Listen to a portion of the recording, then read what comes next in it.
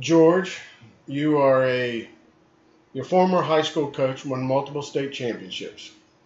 You are now a volunteer coach for an NCAA Division I school. You had a daughter that played number one, and she's graduated NCAA Division I. Now you have a daughter playing number one, currently in an NCAA Division I school. You like no ad scoring, man? Well, first, at the beginning, you lost me when you stopped talking about me and when you started talking about my daughter. What I'm saying is you did a little bit in tennis, but if it wasn't for your daughters, I wouldn't be here. You're known as your daughter's dad kind of thing. You're Brooke's dad. You're Brittany's dad. Yeah. So do you like no ad scoring? Answer the question. Well, first, again, I'm going to reverse engineer. All right, God. Do you like no ad scoring? No. But before I give you my answer, tell me what the official reasoning is. It's a lead-in question. What the official reasoning is to have started no ad scoring. Okay, so I'll speak for they. I'm never sure who they are, but I think it was to speed up the game, to speed up the college tennis game. Okay. All right. Then stop there. To speed it up. That's how I understood it. That's how. Okay. So here's my thought process on speeding it up. If the goal is to complete the match as fast as you humanly possibly can, why even start it? Why not play a 10-point tiebreaker or flip a coin and then go get a pizza and drink a beer? If the goal, what other sport sets out for the whole goal of starting the game or match is to finish? Well, I think in fairness, there's, a basketball, for example, is 220. I mean, people don't want to be there like a cricket match and for it to be an 8-hour day, but. Well, I can go to a soccer match and it lasts 17 hours and it's 0-1 and there's 57,000 people in the stands. Yeah, well, that was in Brazil, okay, probably, but okay, I understand the concept of, hey, we want to shorten it up a little bit. I don't think you need to get away from regular scoring of winning by 2 to shorten it up. There's other ways of doing that. You can do, like if I ask a player, and I think you've done some informal things, if you have a player or coach, like if we ask Manny Diaz and the coaches in the Southeast Conference, hey, do you want to play no ad scoring? I think the answer is no. Would you rather play no ad scoring for 3 sets or play 2 out of 3 sets and a match breaker for the third where you have to win by 2 with regulation scoring? Now, the one thing I do find weird about no ad scoring that we're playing now in Division I tennis is you have sudden death. But the tiebreaker, you win by 2. Kind of hypocritical. Well, because it starts to get important. Yeah, well, yeah, I mean. The first 2 hours and 15 minutes wasn't important. It's the next 36 seconds that matter. At the NCAA's, Georgia men just lost to North Carolina, came down to the last match, came down to 2 3-all points, maybe 3 3-all points in the third, came down to a couple inches. I think that was important.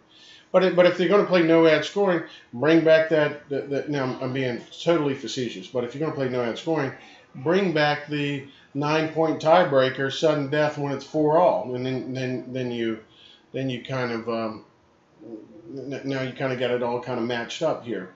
But I think a lot of people would trade off 2 out of 3 sets, full regular scoring, and a match breaker for the third, as opposed to the no ad scoring. What don't you like about no ad scoring? Well, I think it would. Well, here I'm going to answer it. This is probably going to ruffle some feathers, and I hope that we get a few comments at the bottom of the screen. Is that you're right. I'd done some questioning of my own to find out, because I approach it from a parent standpoint, from a coach standpoint.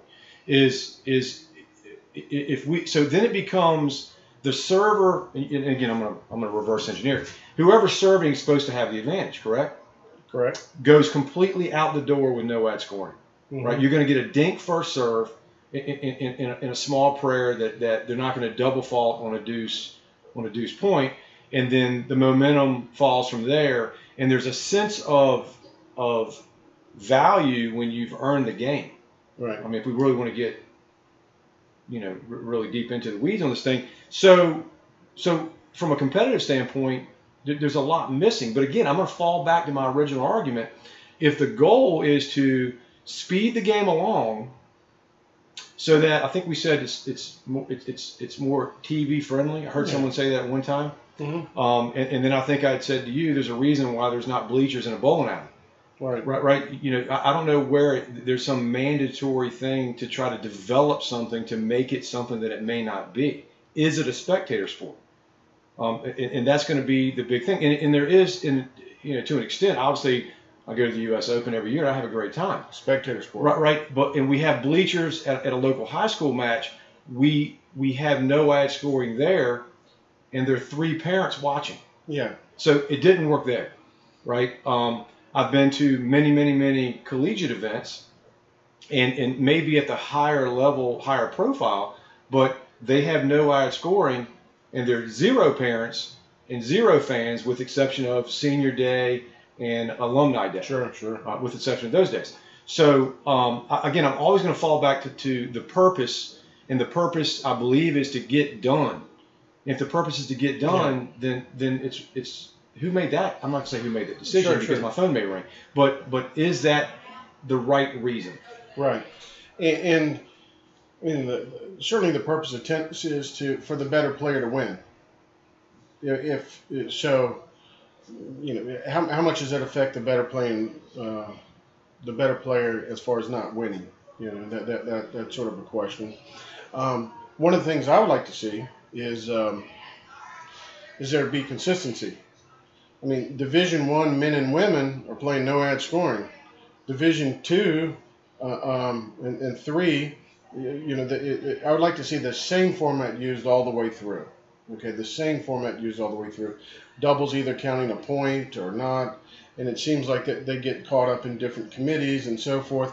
And I would like for pro tennis, I'd like there to be consistency all the way through.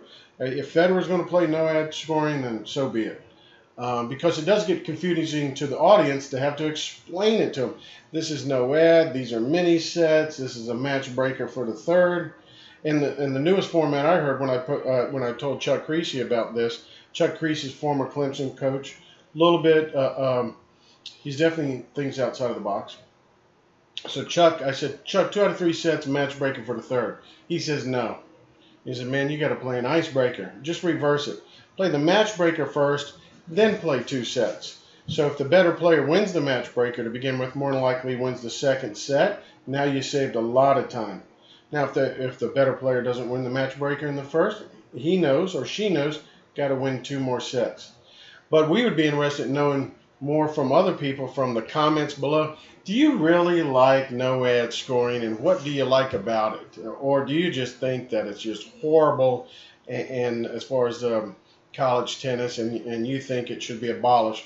Brian Bolin had an article when this first came out. His whole team despised it, and they just won a national championship. So it's not like it didn't. It's not like it affected them, but nobody on the team liked it. He didn't. He thinks it just really kills the game, and you don't have the essence of winning by 2 and competing and grinding out a game.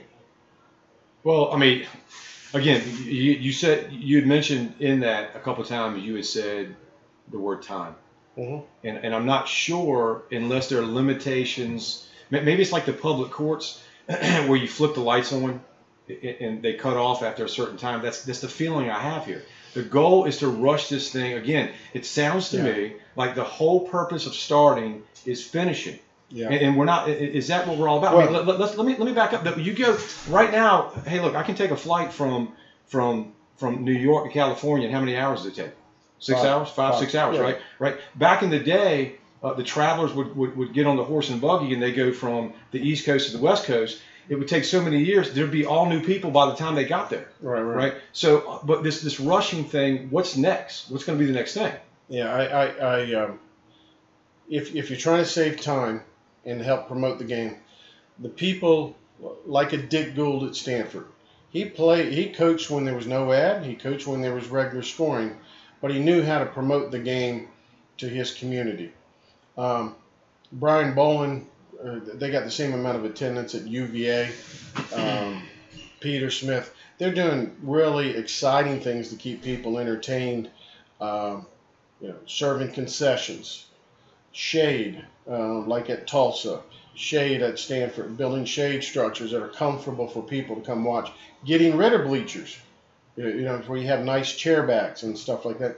So I find that the coaches that are leaders in promoting the game, they could promote the game on TV or live, whether it be no ad or regular scoring. So my thought is, man, just leave the scoring alone, man. Just quit screwing up the game with the scoring, and let's focus on how to make it more entertaining. I don't care if you got to sell hot dogs or potato rolls with grape upon mustard, but make the game a little bit more entertaining from that aspect.